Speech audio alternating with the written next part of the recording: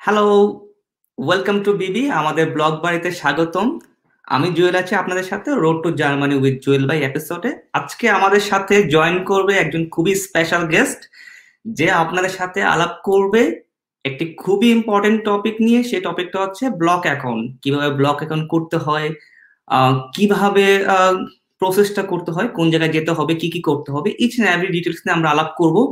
আমাদের কাছে অনেক কোশ্চেন আছে, আমরা সবগুলো কোশ্চেন নিয়ে আলাপ করার চেষ্টা করবো ওয়ান বাই ওয়ান। তার আগে প্লিজ সাবস্ক্রাইব আর আমাদের সাথে থাকুন শেষ পর্যন্ত। তো আমি ডিলে না করে আমি আমাদের গেস্টকে ইনভাইট করতেছি। High Piyas, welcome to ব্লগবারি। Thank you. কেমন আছেন? আছি আলহামদুলিল্লাহ, ভালো আছি আমি। গুড। আমি খুবই খুশি হয়েছি যে তুমি তোমার অনেক ব্যস্ত শিডিউলের মাঝখান থেকে আমাদেরকে একটু টাইম দিছো। আমরা আসলে খুবই কৃতজ্ঞ তোমার প্রতি।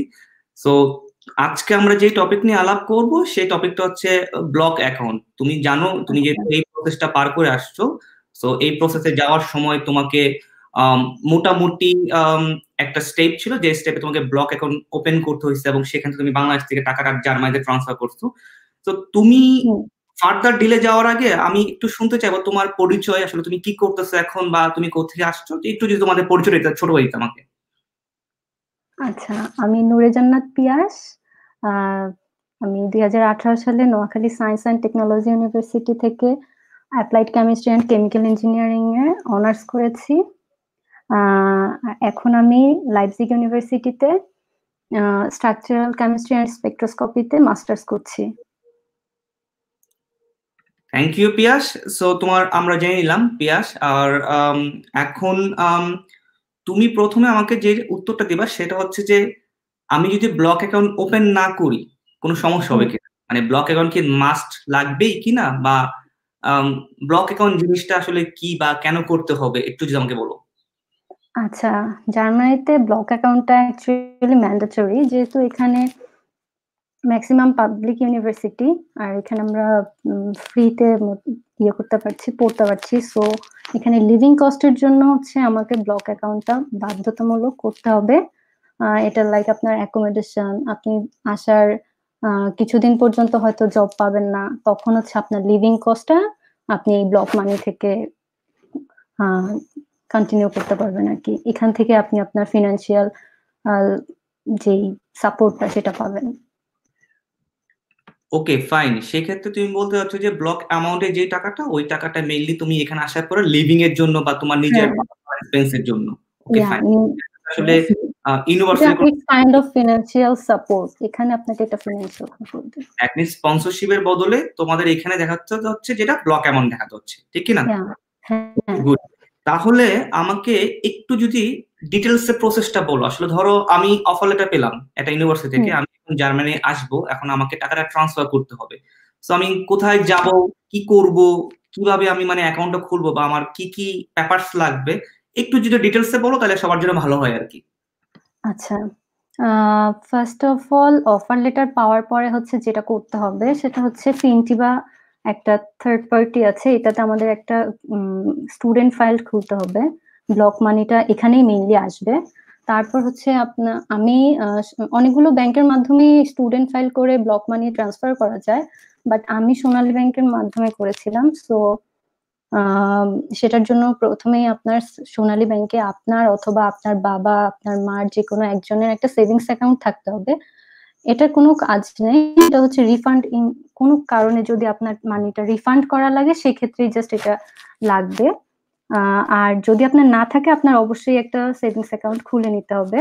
এরপর হচ্ছে আপনি ওয়েজ আর্নার্স যে ব্রাঞ্চটা আছে সোনালী ব্যাংকের মতিঝিলে, ওখানে যে আপনি একটা স্টুডেন্ট ফাইল খুলতে হবে। যে সেটার জন্য অ্যাকচুয়ালি আপনার অফার লেটার লাগবে, অ্যান্ড আপনার সব সার্টিফিকেটস লাগবে, পাসপোর্টের কপি লাগবে।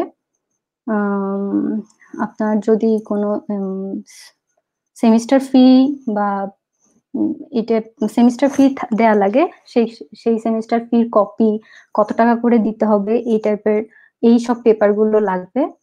এটা হচ্ছে আপনার স্টুডেন্ট ফাইল খোলার সময়। আর আপনার সেভিংস অ্যাকাউন্ট খোলার সময় জাস্ট আপনার আইডেন্টিফিকেশন নাম্বার, এনআইডি যেটা, ন্যাশনাল আইডেন্টিফিকেশন নাম্বার অ্যান্ড আপনার যে কোনো পরিচিত একজনের যার রিকমেন্ডেশন লাগবে, যার কিনা সোনালী ব্যাংকে অ্যাকাউন্ট আছে। এটা হচ্ছে সেভিংস অ্যাকাউন্ট করার ক্ষেত্রে।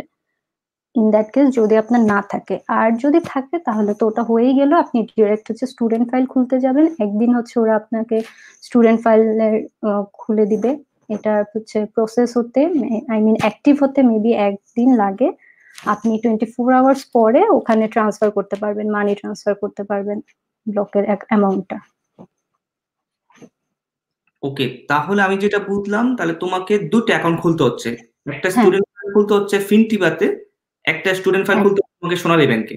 ইয়েস, ফিনটিবাতে যেখানে হচ্ছে আপনার ব্লক মানিটা আসবে, এটা হচ্ছে জার্মান ব্যাংকের সাথে ওদের কানেকশন।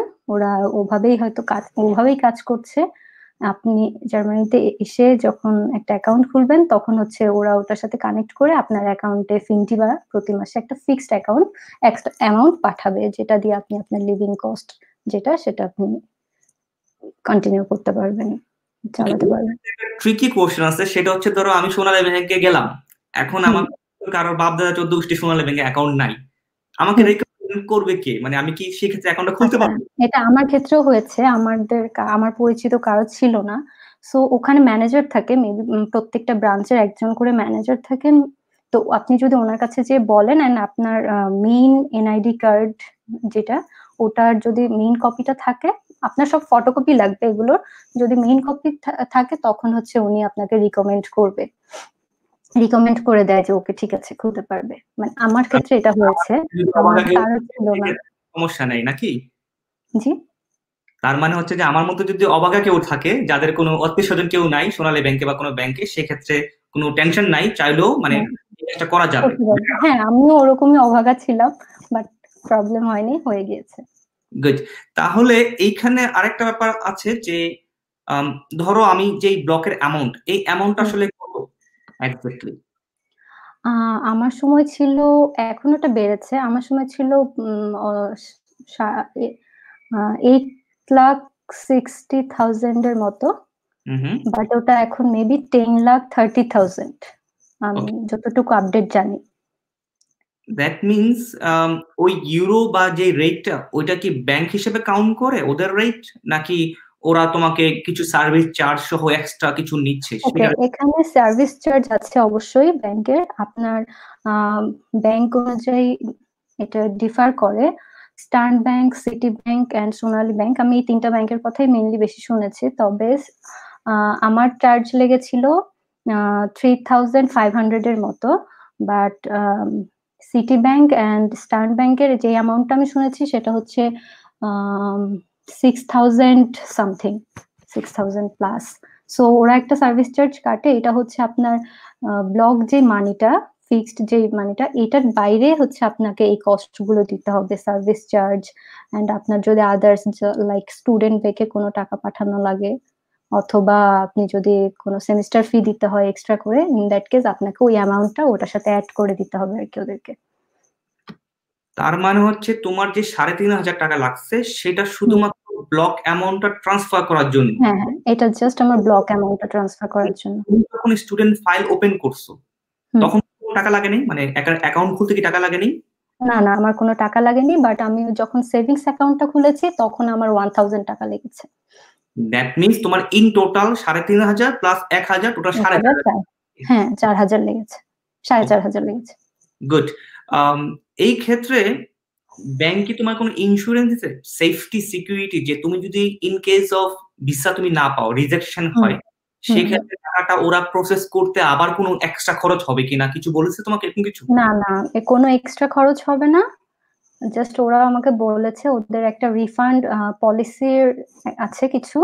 তো হুম। ওখানে ওখানে এরকম কোনো চার্জের কিছু ছিল না। জাস্ট হচ্ছে আমার যে সেভিংস অ্যাকাউন্ট যেটার কথা আমি বললাম, ওটা লাগবেই মেইনলি হচ্ছে রিফান্ডের জন্য। কিন্তু ওরা আমাকে কোনো চার্জের কথা বলেনি তখন, যেটার জন্য কোনো চার্জ লাগবে, তুমি যদি কোনো কারণে রিফান্ড করো তোমাকে চার্জ দিতে হবে, এমন কোনো ইনফরমেশন তখন আমাকে দেয়নি ওরা।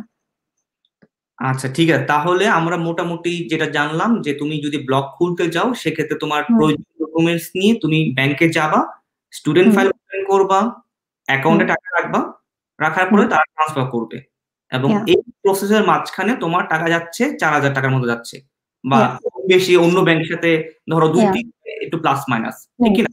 অতটুকু আমি বুঝলাম। তাহলে এই ক্ষেত্রে আমাকে বলো, ফিনটি বা যে তুমি অ্যাকাউন্ট খুলবা, তোমার কোনো সার্ভিস চার্জ দিতে হবে কিনা? মানে ফিনটি বা আসলে না না, ফিনটিবাতে কোনো সার্ভিস চার্জ লাগবে না। জাস্ট হচ্ছে ফিনটিবাতে আপনি আপনার পাসপোর্ট, আপনার অফার লেটার এগুলো আপলোড করে আপনি আপনার অ্যাড্রেস অ্যান্ড টোটাল ইনফরমেশন দিয়ে একটা অ্যাকাউন্ট খুলবেন। ওরা হচ্ছে আপনি যখন জার্মানি আসবেন, জার্মানি আসার পরে আপনাকে মান্থলি, ফার্স্ট মান্থে ওরা 2 মান্থে ফার্স্ট প্রতি মান্থে ওরা হচ্ছে 715 ইউরো করে আপনাকে দিবে, কিন্তু ফার্স্ট মান্থে হচ্ছে 2 মান্থের টাকাটা ওরা দিবে একসাথে। কারণ তখন হয়তো আপনার অ্যাডমিশন ফি অথবা সেমিস্টার ফি, স্টুডেন্ট ভেক বা টেনান্ট হিসেবে আপনার হয়তো টাকা দেওয়া এসব লাগতে পারে, সেক্ষেত্রে ওরা ফার্স্ট মান্থে 2 মাসের টাকা দেয় একসাথে। তারপর হচ্ছে আপনাকে প্রত্যেক মাসে ওরা 715 ইউরো করে দিবে প্রতি মাসে আপনার অ্যাকাউন্টে। এখানে এসে যে আপনি অ্যাকাউন্টটা খুলবেন সেটার সাথে আপনি ফিনটিবাতে ঢুকে ওই অ্যাকাউন্টের আইবিএন নাম্বার অ্যান্ড এগুলো আপডেট করার পরে ওরা ব্যাংকের সাথে একটা কানেক্ট করে প্রতি মাসে 27 তারিখ থেকে 29 তারিখের মধ্যে আপনার অ্যাকাউন্টে টাকাটা ট্রান্সফার করে দিবে 715 ইউরো। তাহলে তুমি বলতে চাচ্ছ যে ফিনটি বা তোমার কোনো কস্ট লাগবে না, ফ্রি অফ কস্ট, এবং ওই টাকাটা বাংলাদেশ থেকে ফার্স্টে ফিনটিবার অ্যাকাউন্টে আসবে, ওখান থেকে পরে তুমি জার্মানি আসার পরে একটা অ্যাকাউন্ট খুলবা, তারপর সেই অ্যাকাউন্টে তোমার টাকা ট্রান্সফার করবে। জার্মানিতে যে কোনো প্রাইভেট যে ব্যাংক বা ডয়েচ ব্যাংক যেটা, সেখানে যখন আমি অ্যাকাউন্টটা খুলবো তখন হচ্ছে আমার ওই অ্যাকাউন্টে মান্থলি একটা অ্যামাউন্ট চলে আসবে আর কি, যে অ্যামাউন্ট ওরা দেয় ফিক্সড অ্যামাউন্ট 715 করে এটা চলে আসবে। ওকে, গুড, গ্রেট। তাহলে এই হোল প্রসেসে ফিনটি তোমার থেকে 1 পয়সাও কাটতেছে না, এই কিনা? না না, ফিনটিবা কোনো চার্জ কাটছে না, বরং এটা ট্রাস্ট অর্থী একটা মিডিয়া বলতে পারি আমি, বা সিস্টেম বলা যায়। কোশ্চেনটা এরপরে কোশ্চেনটা ছিল এরকম যে আসলে আমরা তো ভয় পাই, এত একটা বিশাল অ্যামাউন্ট আমরা একটা দিব, আসলে কতটুকু ট্রাস্ট ওর্দি, মানে আমরা আসলে ভরসা করতে পারবো কিনা? হ্যাঁ অবশ্যই। আমার মানে আমি ঠিক অন্য প্রসেসের কথা জানি না, আপনি হয়তো ডাইরেক্ট ব্যাংকেও পাঠানো যায় এখান থেকে, বাংলাদেশ থেকে ইয়ে করে, কিন্তু ফিনটিবা আমার কাছে মনে হয়েছে যে ট্রাস্ট করে এতগুলো টাকা অবশ্যই আমাদের ট্রাস্ট করতে হতে হবে। সো ওরা অ্যাজ এ থার্ড পার্টি ওরা বেস্ট আমার মনে হয়। তাহলে এই ব্যাপারে আসলে কোনো কনফিউশন নাই, তুমি না, যেহেতু এই ব্যাপারে কনফিউশন নেই কোনো। আপনি আপনার ফুল টাকাটাই মান্থলি একটা ফিক্সড অ্যামাউন্ট হিসেবে আপনি পেয়ে যাচ্ছেন। ওকে, ফাইন। যেহেতু তুমি রেগুলার পাচ্ছ এখন পর্যন্ত। হ্যাঁ, আমি পেয়ে যাচ্ছি। এটা 1 বছর পর্যন্ত আপনাকে দিবে। তারপর হচ্ছে অটোমেটিক আপনার ইয়ে শেষ। আচ্ছা, এইখানে আমার আরেকটা ব্যাপার জানার ছিল, এটা অনেকে কোশ্চেন করে আমাকে রেগুলারই, যে ভাইয়া আমি ধরেন প্রথম বছরে ব্লক অ্যামাউন্ট করলাম, টাকা নিয়ে আসলাম, কিন্তু পরের বছর আমার ইন কেস অফ ইমার্জেন্সিতে টাকা লাগতেছে, আমি কোনো জব পাইনি বা কোনো ক্রাইসিসের কারণে আমার এখন টাকা লাগতেছে, সেক্ষেত্রে কি পরের বছরও কি টাকা আনা যাবে দেশ থেকে ফিনটিবার মাধ্যমে, নাকি অন্য কোনো প্রসেস আছে, বা এই ব্যাপারে আইডিয়া আছে কিনা তোমার? না, আমার অ্যাকচুয়ালি এরকম কোনো আইডিয়া নেই যে ফিনটিবাতে আনা যাবে বা কিছু। বাট আমার মনে হয় দেশ থেকে তো আপনার যে এখানে প্রাইভেট ব্যাংকে বা নরমাল যে ব্যাংক অ্যাকাউন্ট আছে এখানে তো আনা যাচ্ছে, এখানে তো পাঠানো যাচ্ছে দেশ থেকে। সো আমার এরপর মনে হয় না যে ফার্দার ফিনটিবার সাথে কোনো লেনদেন করে বা হচ্ছে। আমার অ্যাকচুয়ালি আইডিয়া নেই ওইভাবে ফিনটিবার নিয়ে, যে 1 বছর পরে যদি আমার দেশ থেকে কোনো কারণে টাকা আনা লাগে, ইন দ্যাট কেস আমি ফিনটিবার ইউজ করবো কি করবো না, সেরকম কোনো আইডিয়া নেই। তোমার কি 1 বছর মানে পূরণ হয়ে গেছে? না, অলরেডি 10 মান্থ। আচ্ছা, তাহলে এখনো 2 মাস টাইম আছে। জি। লাগবে কি লাগবে না। ওকে, ফাইন। এটা একটা খুব ভালো ব্যাপার। আরেকটা ব্যাপার যে লাস্ট একটা কোশ্চেন তোমাকে এখানে করব, যে ফিনটিবার অ্যাকাউন্টটা কি ক্লোজ করতে হবে, না এটা অটোমেটিক্যালি ক্যান্সেল হয়ে যাবে এই 1 বছর মেয়াদ শেষ হওয়ার না, পর? ক্লোজ করতে হবে না। এরকম কোনো আপডেট ওরা আমাকে দেয়নি যে তোমার ক্লোজ করতে হবে। এটা অটোমেটিকই ক্লোজ হয়ে যাবে। যে যদি এরকম কোনো মানে সিস্টেম থাকতো যে না আমার ক্লোজ করতে হবে, ইন দ্যাট কেস মেবি ওরা আমাকে এতদিনে জানাতো, আপডেট করতো। যেহেতু কিছু করেনি মিন্স এটা দরকার নেই, এটা অটোমেটিক্যালি অফ হয়ে যাবে। আর তারপর কথা হচ্ছে তখন তো আর আমার অ্যাকাউন্টে টাকা থাকছে না, সো ইটস টোটালি ডিফারেন্ট যে এটা ভালো ছিল। থাকলে কি থাকবে না। হ্যাঁ। আচ্ছা, তাহলে আমরা মোটামুটি ক্লিয়ার হয়ে গেলাম যে ব্লক অ্যাকাউন্ট কিভাবে করতে হয়, প্রসেসটা কি।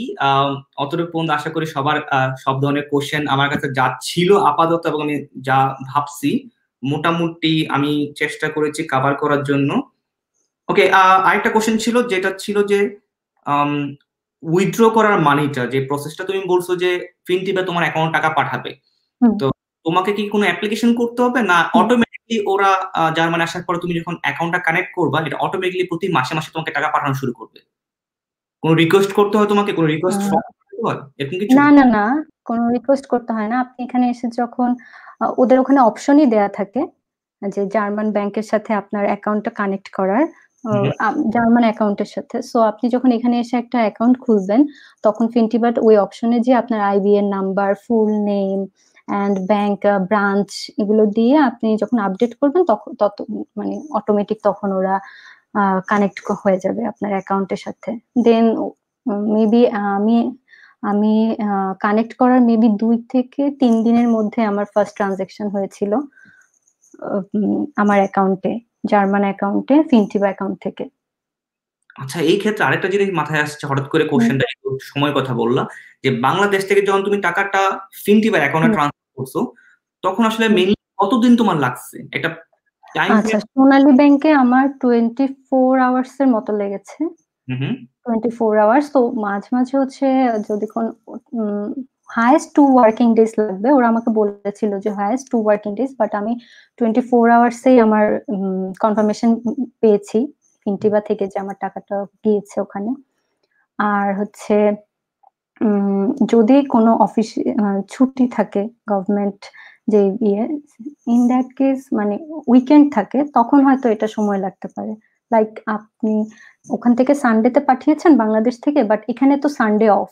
তখন হয়তো আপনার মানডে বা টুয়েসডে টাকাটা আসবে। এরকম। আচ্ছা, আমি অ্যাকাউন্টে টাকা দিলাম ভালো কথা, ওরা কি আমাকে কোনো মানে ভিসার জন্য যেই একটা পেপারস লাগে যে ব্লক অ্যামাউন্ট আমি ব্লক হুম, করছি, ওই ধরনের হুম, কোনো হুম। কনফার্মেশন ফিনটিপ আমাকে দিবে কিনা? হ্যাঁ, হ্যাঁ। ব্লক অ্যাকাউন্ট ব্লক মানি কনফার্মেশন একটা ইয়ে দিবে ওরা। আপনি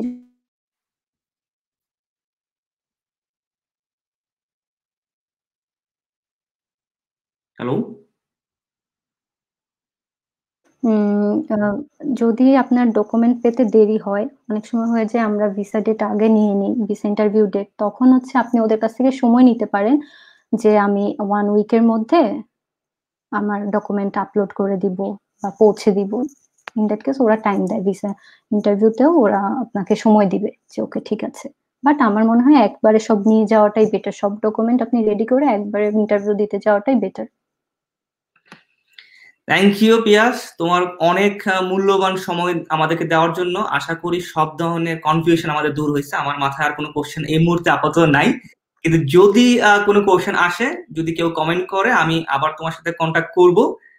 ওকে আশা ভাইয়া। করি তখন তোমার থেকে আরো কিছু হেল্প পাবো এই ব্যাপারে, ব্লকের ব্যাপারে। আম, আর তোমার জার্নি জার্মানিতে খুব ভালো কাটুক সেই দোয়া করি আমরা। দোয়া করবেন।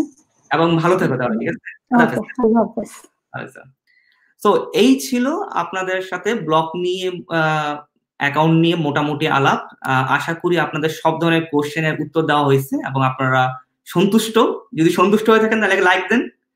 আর আরো আপডেট পেতে আমরা আরো কিছু আপডেট করতেছি, কিছু স্কলারদের নিয়ে আসার চেষ্টা করতেছি, কিছু পিএইচডি স্টুডেন্টের সাথে আলাপ করতেছি যারা এই মুহূর্তে পিএইচডি করতেছে, বা কিভাবে পরবর্তী স্টেপ গুলো করা যায় ওই জিনিসগুলো নিয়ে আমরা আলাপ করতেছি। সো ভালো ব্যাকআপের একটা বড় পাইপলাইন আছে। আপনারা আমাদের সাথে থাকুন, সাবস্ক্রাইব করুন এবং বেল বাটনে ক্লিক করুন, তাহলে সেক্ষেত্রে আমরা নতুন করে ভিডিও আপলোড করলে আপনাদের কাছে চলে যাবে নোটিফিকেশন।